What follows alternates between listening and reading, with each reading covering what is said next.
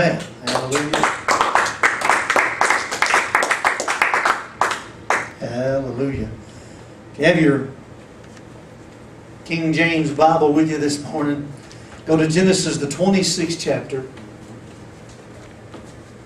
I'm going to talk about something this morning that I normally don't do a whole lot of talking on. Get you a bad name if you preach it very much. Not because it's not the truth, but because it's been so abused by so many snake oil salesmen that we see today. Amen? Hallelujah. There's a certain channel on the satellite that sometimes I'll be going through the menu and it'll say camp meeting there, and I'll think, well, I know what it is already, but I'll click on there and see if something's changed. Yeah. And there's a man on there selling his get rich quick things, you know. Yeah. My goodness, camp meeting sure has changed since I was a kid. Right. Amen. Camp meeting used to mean the same thing as revival. Amen. Hallelujah. But anyway, it's a subject that I don't touch on a whole lot. Maybe that's not a good thing. But I want to talk to you this morning about reaping in the time of famine. Genesis 26 and 1, talking about Isaac here in the midst of a great famine. The Bible says this: and there was a famine in the land beside the first famine that was in the days of Abraham. In other words, this is a different famine. And Isaac went unto Abimelech, king of the Philistines, unto Gerar. And the Lord appeared unto him and said, go not down into Egypt. So apparently, seeing how the Lord knows the thoughts and the intents of our heart, apparently Isaac had considered, since the famine was so bad, he had considered going somewhere where maybe the famine wasn't. He had considered going down to Egypt. But the Lord appears to him, the Lord speaks to him, and says, go not down into Egypt. Dwell in the land which I shall tell thee of. Now Egypt, we know, is always a picture of the world. And it's never a good thing to look to the world as your source or your means or your provider. Amen. Amen? That's right. So many times we find ourselves doing that today. We find so many people that do that. We look to the government to be our provider. Right. We look to society to be the one that supplies our provision. We look to so many different avenues today as being our source, whenever our source should always be the Lord. Amen? People invest in the stock market because that's their source of income. That's their source of wealth. Well, the bad news is the stock market may crash tomorrow. The good news is God won't. Amen? Hallelujah. The good news is you can invest in God today, in the kingdom of God today, and it will not crash tomorrow. And there is a law in God that cannot be broken. It's not one that's just, well, Brother Billy, that was under the law. No, no, no. This was before the law.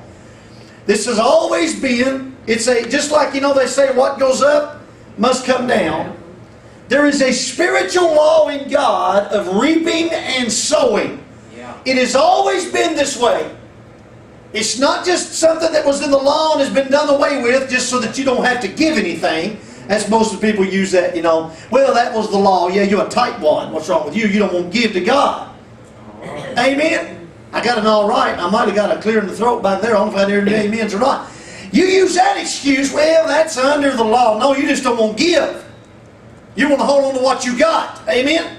But there is a spiritual law in God. You reap what you sow. The Bible says, God, be not deceived, God is not mocked.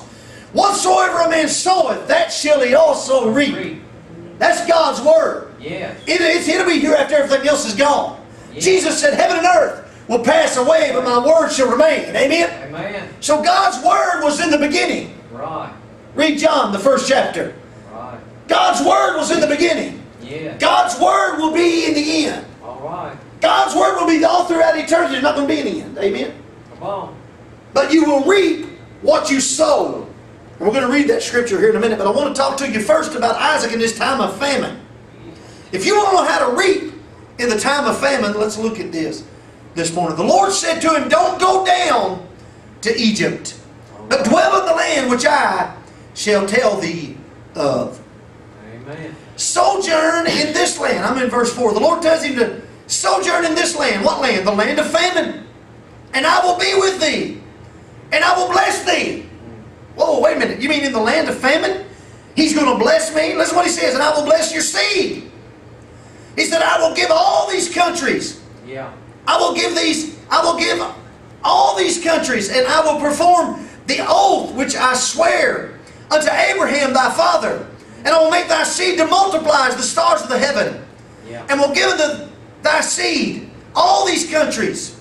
And in thy seed shall all nations of the earth be blessed. Yeah. Because that Abraham obeyed my voice, and kept my charge, and my commandments, and my statutes, and my law. And Isaac dwelt in Gerar. Yeah, come on. Now we just learned that there was a great famine where? In the land of Gerar. The place where Isaac was at. And he had considered moving on. Finding greener pastures, as it were. But God said, no, you stay right where you're at. And right where you're at, if you stay where I command you to stay, I'm going to bless you where you're at. Amen? Listen, and if you're where God wants you, it may look like you're down to your last chicken leg. But if you're where you want, where God wants you, God's going to bless you. God's going to take care of you. God's going to bless your seed. Amen? That's right. We find in this that Isaac obeyed God's word. You know, there's a blessing in obeying God's word. Amen. Oh, I like what Brother Slee said this morning. I don't know if it went over the top of y'all's heads or if you grabbed a hold of it as it went by, but I got a hold of it. He said, there's one decision that you need to make. Yeah. That's to follow Jesus. After that, all the decision making's up to Him. Amen. After that, the decisions have already been made. Just follow His word. Come on. Follow His word this morning. Yeah. Follow Jesus. So listen what happens. Isaac dwelt in the land of Gerar. He obeyed the voice of the Lord. He walked by faith and not by sight. And he stayed where the Lord wanted him to be. Yeah. Now drop down with me to verse 12. It says, then Isaac sowed in that land. What land? The land of Gerar. Right. The land of famine. Amen? And then he lost everything that he had and he died a horrible death of starvation. Nope. Uh-oh, that ain't what it says, is it, huh? Oh, my, because he obeyed the Lord and he stayed where he was at, and it says he sowed in that land. He planted seed during the time of famine, and what happens? The Bible says he received in the same year 100-fold. And the Lord blessed him. No, you don't mean it. Oh, yes, I do mean it. Be not deceived. God is not mocked. For whatsoever a man soweth, that shall he also reap. If we sow to the flesh, we shall reap of the flesh corruption. But if we sow unto the Spirit, we shall reap of the Spirit what life everlasting. And let us not be weary in well-doing. Yeah. For in due season we shall reap if we faint not. Oh, my Lord and my God, if we obey the voice of the Lord, if we'll plant seed where He's got us, if we'll plant the seed, we will reap in due season if we faint not. I can just see Isaac out there now. Yeah. Or maybe he had some of his servants doing it. You know, during the famine, there ain't no rain. And the earth gets dry, and it gets hard, and it gets cracked. Right. Amen. You ever seen ground where the crack open? It's so dry. Amen. Amen. There he is out there planting a crop. Yeah. Amen. Oh, he's out there breaking the sod. Amen. What's he do with that old dry and burnt up ground? He plants a seed. Why? Because God is more than able to, if you plant a seed, you will reap in due season. If you faint not, if you obey God and stay where He's got you and plant seed, you will reap in the time of famine. So here's a big mystery for you. How do you reap in the time of famine? You sow in the time of famine. You plant seed in the time of famine. The Bible says he waxed great. Yeah. And he went forward and he grew until he became very great. Yeah. For he had possessions of flocks and possessions of herds and a great store of servants. And the Bible says he became so prosperous here and during this time and in this land that the Philistines envied him. Right. They were envious of him. Amen. I wonder how many times people looked at us and our relationship with the Lord and envied that. It depends on where they saw you.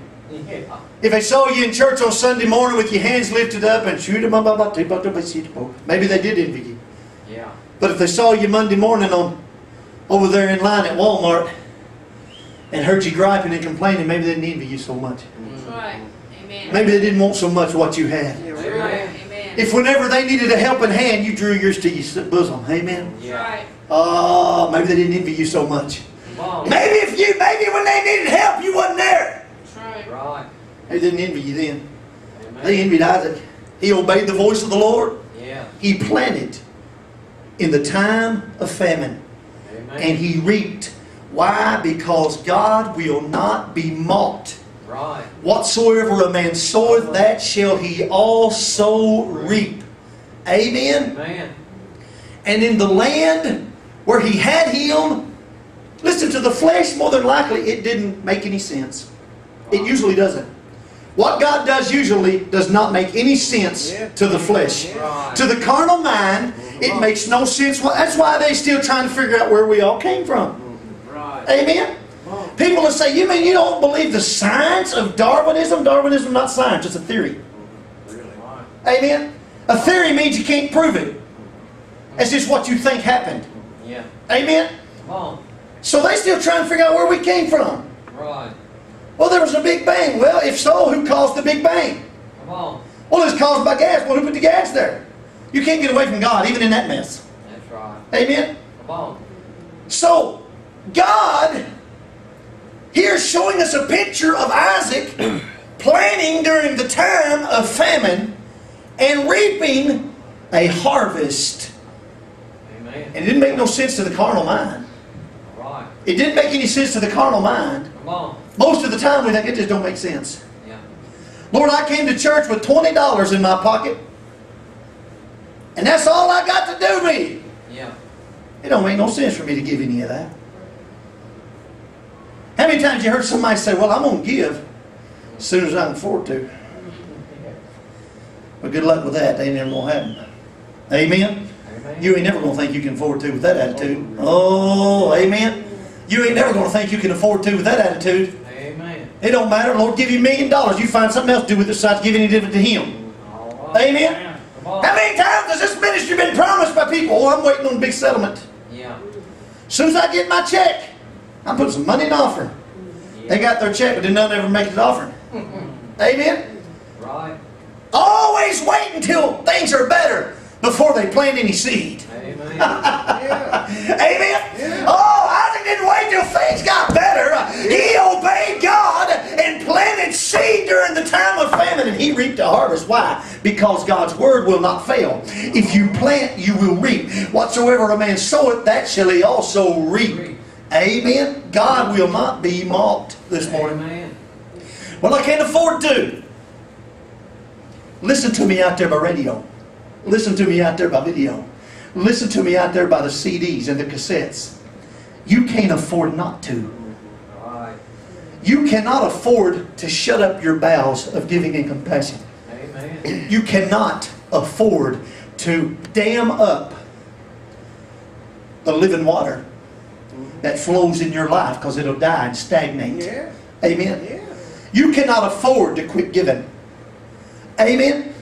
You cannot afford to quit sowing seed, even during the time of famine. Amen? How many times have you heard, sad to say, more times than not, I've heard this by Christian people, those born again, living for the Lord, supposed to be following Jesus. Well, I just don't know what in the world we're going to do. That's probably, and all of us have probably said that. What in the world are we going to do? That's probably the way Isaac thought. When the famine was getting so bad, what are we going to do? Maybe we go down to Egypt. Maybe we'll go over here. Maybe we'll do this. I heard over here there's a prosperous land. But God said, you plant where you're at. You plant during the circumstance that you're in right now. Whether it's day season or night season or wet time or dry time, you plant. Don't allow the situation and the circumstances to stop you from giving to God. Don't allow the circumstances and situation to stop you from planting seed. Because when you stop planting seed, you cannot grow anything without... Somebody surely knows that. Amen. You can't grow a crop until you break up the ground and plant some seed. Amen. Be not deceived. God, I'm giving you a foolproof investment this morning. God will not be mocked. Whatsoever a man soweth, that shall he also reap. Amen. That's the word. That's the Word of God. That's not Brother Billy. Amen. That's not some crazy loon on television trying to steal your $1 million you're sitting on. Amen. So there's a famine going on. Yeah. The earth, nothing but dry, hard, dusty ground. Isaac and them out there planting seed. Amen. Amen. How many times have you heard of people being down on their luck? That's what the world calls it. Yeah. Down and out. Yeah. Don't have two dimes to rub together. I can't tell you the times when I was evangelizing. I'd preach and we'd have our CDs set up, you know, and we asked for less than any other singers that I ever set up with. They always wanted $15 or $20 for one of their CDs, and all we asked for, I think we started out asking $5, and then we went up to $7, and with inflation, we're finally at $10. Amen. Hallelujah. Anyway, we asked for a love offering, but they just couldn't afford it. They just didn't have it. They just couldn't give anything, and we wasn't asking. We wasn't really selling them, as it were. We've given away more CDs than we've ever sold. Amen. But that aside, they didn't have it to give to God. When the offering plate was passed, they didn't have it to give to God. Whenever you offered them a CD for a love gift, they didn't have it to give to God. When you asked them for an offering, they didn't have it to give to God. But it was strange to me how they always had money for cigarettes. Amen. How they always had money for a Big Mac or a taco. The same people that stood there in church and told you they had no money for God would get together and meet at Pizza Hut when church was over. And unless I'm mistaken, Brother Sleece, they ain't giving that food away at Pizza Hut. Amen? Come on. You have to buy it. That's the truth. And I'm pretty sure, I don't know how much cigarettes are now. What are they, $5 a pack or higher? $4 last time I heard you. Yeah, going up all the time, Brother Sleece said. Yeah. But can't afford to give to God. No. That's pitiful. Yes, sir. I'm telling you. Come on. You got to plant. Right. You got to sow some seed. Come on. Even when times look rough and times look bad. Mama used to tell us a story. Don't ask me what this has to do with this sermon, but I'll share it with you. Some things you never forget. She'd tell us stories when we'd go sleep at night, you know. She told one about old hard times. I can't get it right, I'm sure. But the parents told the kids, they said, now don't y'all touch his ham. This is for hard times. We're saving this for hard times. Don't touch this. This is for hard times. So one day Mom and Daddy's gone. Somebody knocks on the door and it's an old bum and his name's Hard Times. And they say, hold on a minute. Mom and Daddy been saving something for you. And they gave away their ham. Amen. But you know what? In all of that, that was probably the best thing they could do. That's right. Because that ham wasn't even last them very long till they hit the bone. But when they planted that seed and gave it to that old bum, amen, be not deceived, God is not mocked. Whatsoever a man soweth, that shall he also reap. Come on, bro. Amen. Come on, bro. Oh, I could get happy this morning. My. Praise the Lord. Let us not be weary in well-doing.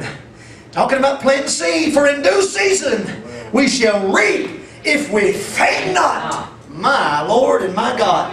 Can I share another scripture with you this morning before I let you go? Yeah, go ahead. Good, because I got about 4 or 5 of them. Psalms 37 and 23.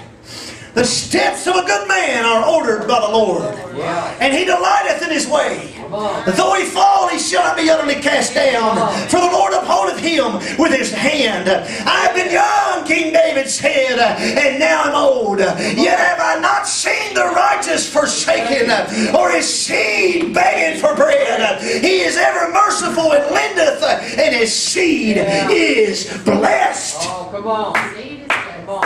Jordan. Now, I don't know how old David was at this time, He says himself that he was old. Some of you Bible scholars out there probably know exactly how old he was, but I can tell you this. He had seen times of famine, but he still, during the times of famine, didn't see God's people starve to death. Amen? During the time of war, he still did not see God's seed forsaken or begging for bread. During times of heartache, he didn't see God's seed fall to the wayside. During the times whenever it looked like there was no way, God always made a way. Yes. Thank God. Oh, I wish you'd get a hold of this morning. Praise the Lord. Hallelujah. Come on, praise During the times of tragedy, during the times of war, during the times of famine, Yeah. God always made a way. Amen. See, the steps of a good man are ordered by the Lord. Right. Sow in the land where you're at. Sow in the season Yeah. where you're at. Come on. You see, in man's way of setting up things and the way it is that God set up the seasons here on earth, Yeah. there's a time to plant. There's a time to sow. There's a time to reap. Amen. Right. They'll plant the seed during the springtime, and then during the fall, you know, they'll go out and they'll harvest it. Right. On the spiritual side of that, the time to plant is always. Because it does not depend upon the weather, it depends upon God and His Word. Right. That's why here in America they plant in the springtime, they reap during the fall, because it depends upon the weather. Right. Amen? It depends upon the cold, it depends upon the heat, it depends upon the rain, it depends upon all of that. But the seed that you plant in the kingdom of God depends upon one thing. Come on. That's the foundation of God's Word. And He's already promised us that any seed that you plant in good ground in His kingdom, you will reap from that which you have sown. Amen. Amen. Come on. So during the time of famine, you say, boy, we ain't got enough stuff around here to shake a stick at. What are we going to do? Got out my billfold and ain't hardly got nothing in it. What am I going to do? I know what I'm going to do. I'm going to put some of it in the offering plate. I'm going to give some of it to the Lord. I'm not going to be weary in well-doing. I'm not going to faint or allow my giving to fail during the time of famine. I'm going to continue to plant seed. Amen. Amen. If you want to reap during the time of famine, you got to sow during the time of famine. Amen. Yes. My. How many times you heard somebody say, maybe you said it yourself, maybe all of us have said it one time or another. I mentioned this a while ago. When I get that big check, I'm going to give some money. Amen. When I get that settlement, I'm going to give some money. Yeah. When I get that new job that pays more than I'm making now, then I'll be able to afford to tithe. Yeah. Amen. Come on. In other words, when I can afford to give, when things get better, I'm going to give. Amen. Come on. Listen, don't wait for the rain. Sow now. Right. Don't wait for things to get better. Sow now. Amen. Don't wait until things get bright and sunnier. Amen. Give to God now. Don't be weary in well-doing. Don't stop putting your tithe in the offering plate just because times are getting a little tighter or harder than what you anticipated. Amen? Plant the seed. I still believe God's Word. Yes, sir. I still believe if we don't give to Him, we rob from Him. All right. Oh, my goodness. Tell it. Amen. You can tell by looking, we ain't getting rich around here. All right. But we still believe. Amen. Listen, we ain't getting rich, but we ain't starved to death. Amen. We hadn't been forsaken. Come on. We had never, oh my. We've always been provided for. You can tell by looking. I'm trying to get some of my provision off right now. We always have been provided for. Amen? All right. Oh my. Tell it. Don't wait for the rain. Sow now. Don't wait for things to get better. Plant seed now, brothers and ladies. And we're talking about, I guess I focused a lot of this so far on dropping your offering and your tithe in the offering plate. But you know, you can plant a lot of things. Amen? Don't wait till you have time to help somebody. Take the time to help somebody. Right. Don't wait till you feel good enough or feel like you have enough strength. No, use some of the strength you've got now to help somebody. Amen? Bless him, Lord. Don't wait till you feel like loving somebody. Love them right now. Right. Right. Amen. Amen. Don't wait until you feel or until God moves on you or speaks to you out of a cloud to be merciful to somebody. Plant some mercy right now. Amen. Plant mercy. What are you talking about, Brother Billy? The Bible says the merciful shall obtain mercy. Did you hear what I said? Yeah. The merciful, if you sow mercy, you will reap mercy. Right. How about forgiveness? Oh, Brother Billy, surely not. The Bible says if you forgive, you'll be forgiven. If you don't forgive, you can't be forgiven. Right. I didn't write that. Man. That ain't in my, I didn't write that book. Yeah. If you sow forgiveness, you reap forgiveness. Think about that. Think about them people you can't bring yourself to forgive. Think about those people that you refuse to have mercy on. Think about those people that you refuse to love. And realize that unless you sow those things, you can't reap those things. The merciful shall obtain mercy. Those who forgive will be forgiven. Come on. Sow some things. Amen. Yes. Reap during the time of famine. Sow during the time of famine. You will reap during the time of famine. Right. When you don't feel like it.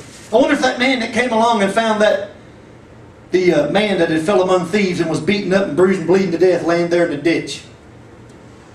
I wonder if that man right there that was passing by, I wonder, if he just had so much free time. And he didn't really have nothing else to do, wasn't really going anywhere. He had some money to throw away and all. He took time, which he probably didn't have. Amen. He used strength, which he could have used for something else.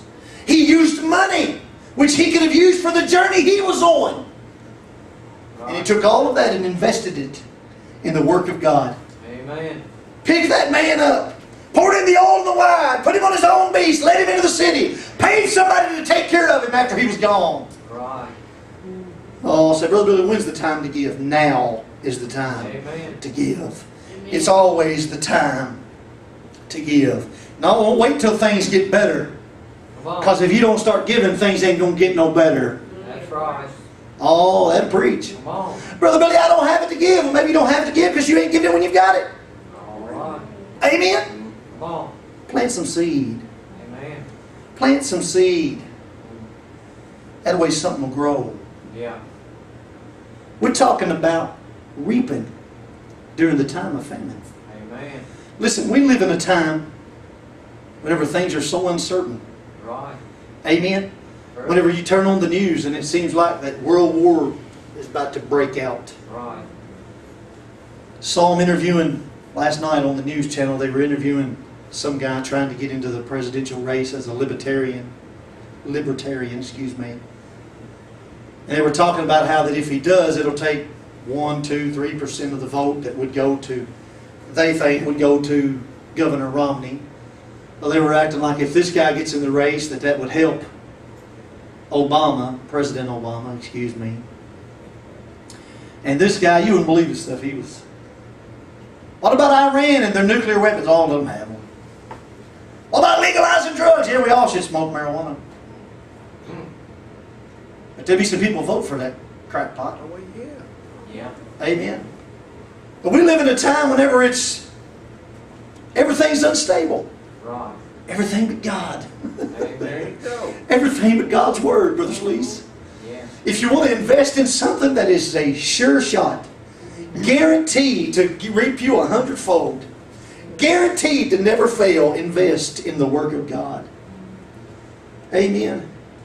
There are souls that are lost and dying and going to hell. It's time somebody got concerned enough to do something about it.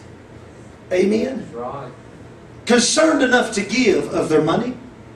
Concerned enough to give of their time. Amen. Concerned enough to give of their strength. Right. Concerned enough to give of their love, their mercy, Yeah. and their forgiveness. I heard on the news yesterday, somewhere down south, they wouldn't let a black couple be married in their church. Because they were black. African American. Said the minister married them somewhere else.